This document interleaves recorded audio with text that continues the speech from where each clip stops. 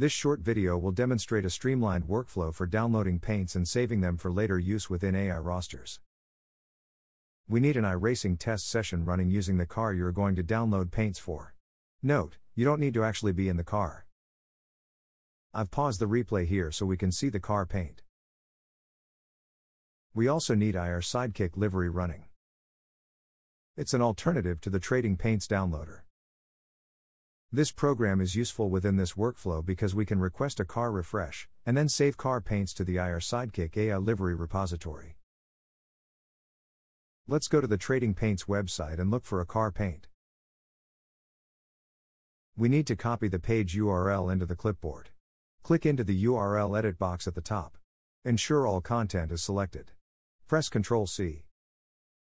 Now click on Race this paint. Switch to the irSidekick livery program. Right mouse button over the car image. Click Select Refresh Driver Livery. We need to wait for the download to complete. Our car paint within the iRacing session has been updated. To save this paint for later use within AI rosters, right mouse button over the car image. Click Select the option, Copy to AI Livery with Showroom Info. Remember we have the Trading Paints URL in the clipboard, that's how the showroom info is obtained.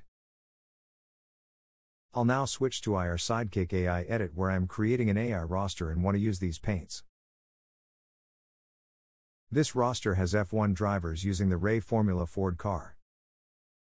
AiEdit contains driver names from the BTCC and F1 since 1960. These can be used to generate interesting AI rosters.